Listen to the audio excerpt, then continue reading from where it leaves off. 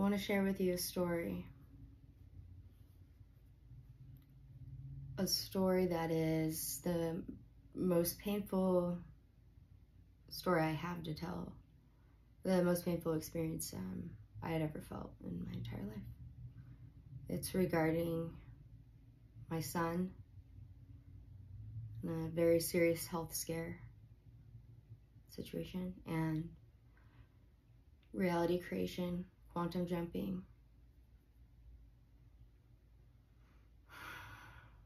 So it began one evening. My son was having some major stomach pain. I thought for sure it was probably appendicitis, kind of based on what he was saying. It was hurting. It was about 11 p.m. at night. We rushed him to, my son's dad and I rushed him to the hospital. Kind of a smaller hospital. I figured, okay, if it's appendicitis, I'm not going to go downtown. I'll go to the hospital just 5 more minutes away that will probably be less busy, so they can, you know, get to him quick. So we go, excuse me. They took some blood and did some tests and an ultrasound on his stomach and discovered he had something called intussusception, which is where his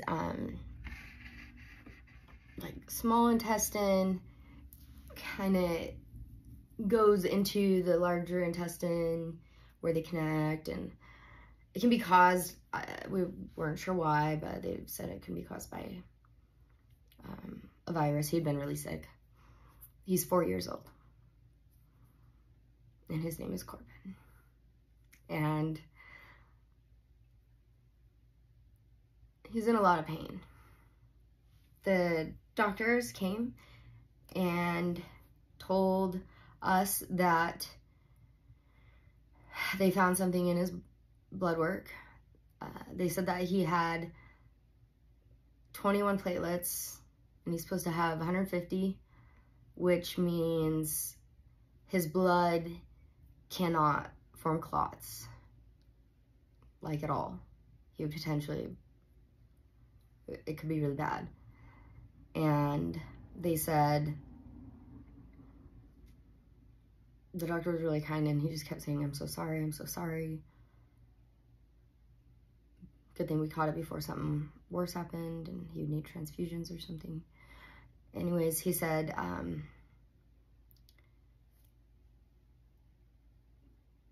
well, let me backtrack a minute. So we got the news, and as the doctors were doing their thing, we had a bit of time. I was having to be quite strong for my son at that moment, and not really, I was definitely choking back tears, but trying not to let it scare him and trying to be strong for him. So I excused myself when I knew I had a little bit of time to my car to sit and try and process what I had just been told. They said they were referring us to oncology, and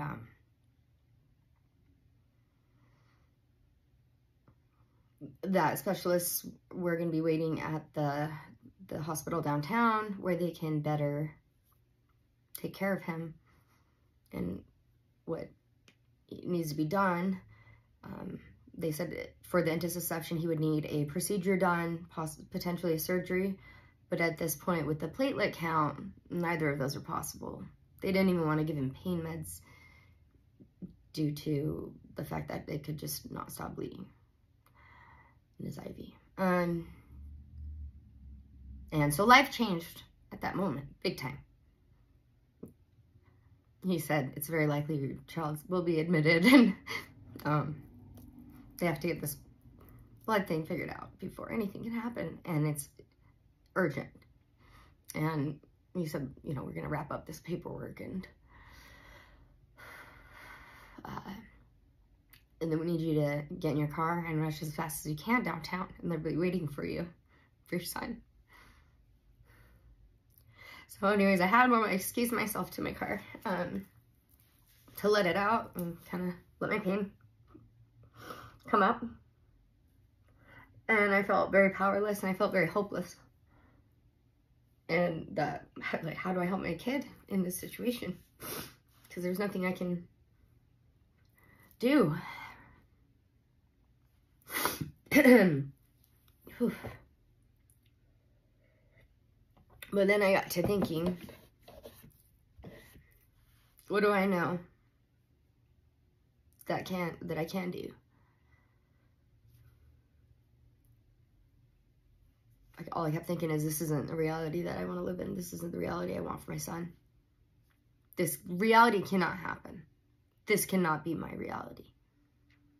So, as I had a moment to kind of gather myself, I go back inside, and then we get him ready and get him in the car and start heading downtown.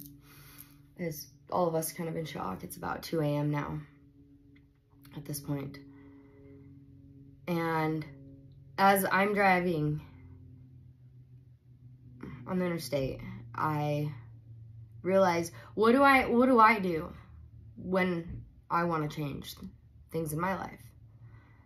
For the past about 2.5 years, I've lived and breathed everything reality creation, between the kind of meditations and listening to pretty much every author, podcast, lecture I can. A lot of stuff to do with like Neville Goddard. I would say really that has to do with changing your reality shifting. And quantum jumping is a thing I've utilized many times in the past, and it has worked. Incredible things have happened in my life, of which I probably will share someday. This story that I am wanting to share is something that has been gnawing at me ever since this happened about 2 months ago. Every day I wake up and I'm like, okay, maybe today's the day I'll share it. But today's the day. This scares me to talk about. So I'm driving on the interstate, and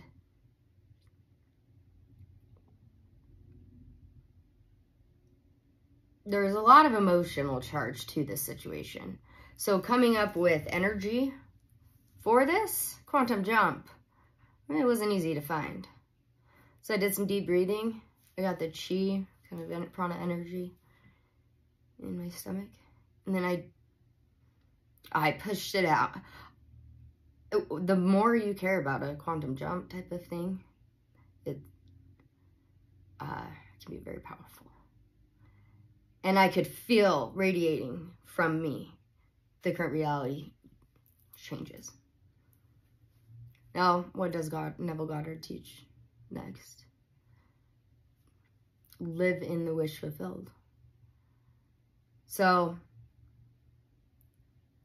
I got myself from a point of utter dismay, powerlessness, and through this visualization and utilizing these tools that I have acquired these past few years, I got myself to the point where I felt comforted that the tests were wrong. My son is just fine. There's nothing wrong with his blood work. He's perfectly healthy. And I felt better. I did. And I believed it, because I knew this is the only way I can really change this. I have to believe it. I have to be so convinced if I want this to come to pass. And I was able to convince myself this. And I did feel an immense amount of comfort. So we get to the hospital. It's about, maybe 3 a.m. or so. Rush him in, and I'm feeling pretty good. I'm feeling grounded. And the first thing I said to the doctor is that, hey, those blood tests are wrong. You gotta retest them. They're wrong. And so she did. That's what the first thing to do is take his blood to go get tested. And we're about to start a procedure, which ironically enough, I guess the doctor didn't even know about his platelets. So that's really scary. So if that was his reality, it's something that doctor should have known about before that procedure, eh? Anyway, so just as he's about to start, we get the news about the blood results, the test results. He's perfectly fine. They were wrong.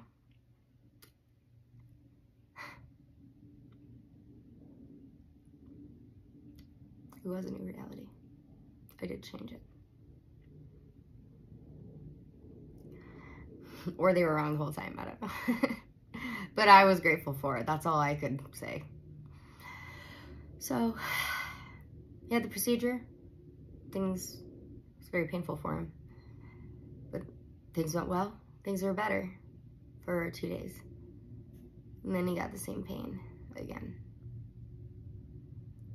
Now this is a story about how your belief can change reality and heal your body. So, my son's dad wasn't around at that time. He was actually out in the mountains. I wasn't able to reach him. So it was again 11 at night.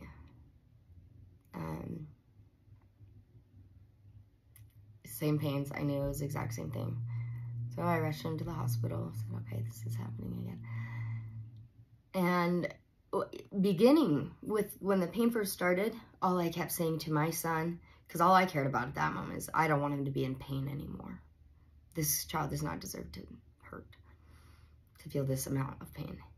It's incredibly painful, I guess, clearly. I just kept saying, Corbin, as soon as you get, it's going to hurt. You're going to have to get another needle in your arm. But as soon as you get the medicine in your arm, your stomach will never, ever, ever hurt like this again. I promise you. We just have to get to the hospital. You got this. You're going to be okay. As soon as we get that medicine in you, everything, it's not going to hurt at all. Yeah.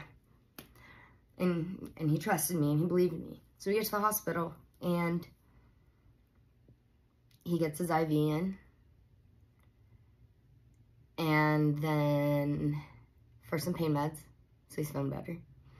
And then a couple minutes later, we go upstairs to, and he was in a huge amount of pain, by the way. They were trying to give him the IV with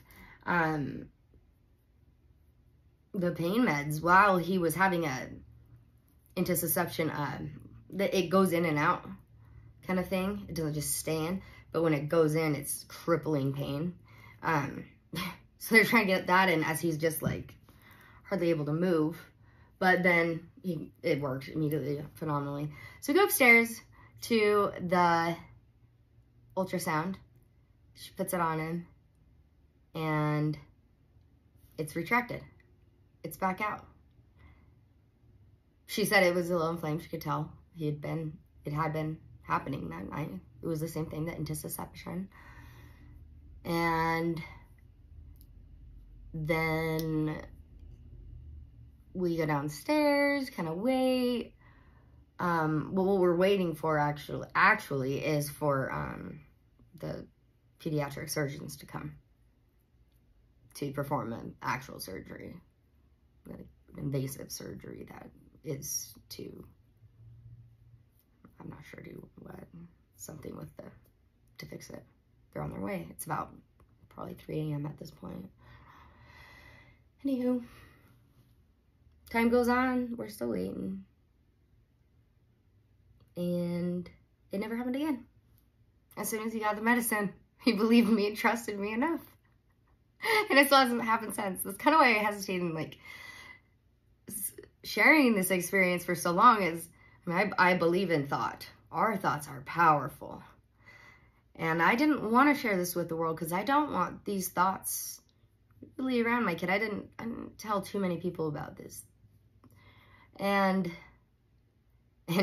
actually, I really didn't. I told my parents, but that's it. I didn't tell anybody when I had heard the news of the potential cancer type of situation, the horrible blood count.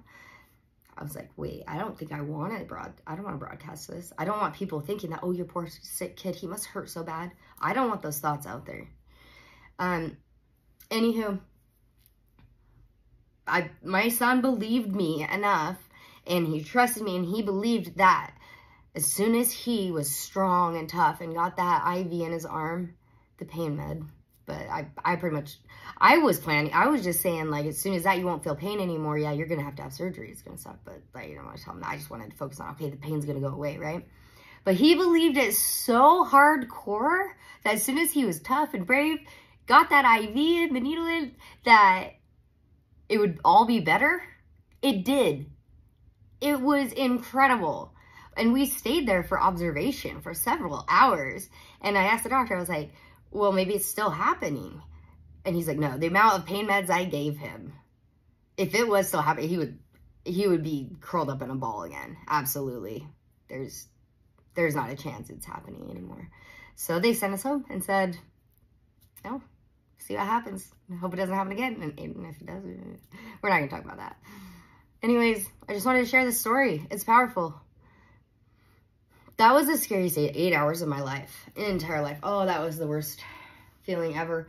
I am grateful for this experience, however, because it's given me a lot of perspective. It's given me a lot of strength, and it's given me a lot of belief in my own power and powers that be, the powers of the universe, and the powers that we have to create our realities. And I fully believe that our frames are so strong as parents, especially with young children. We can pull them into these other realities. We can change theirs. I quantum jumped us into a different reality. At least that's what I believe. Because this story is odd.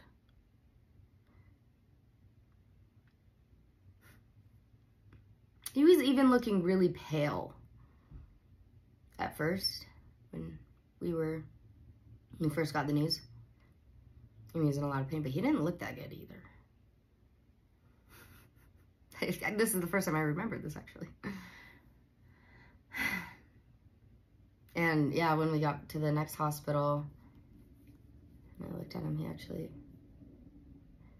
he looked healthier. That was my, what I told the doctor. I was like, look at him. He's too healthy to have that. That's not possible. Can we retest him? The blood tests are wrong.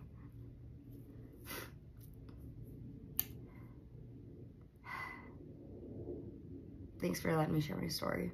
I hope that if any way it could help anybody in the world, I don't know.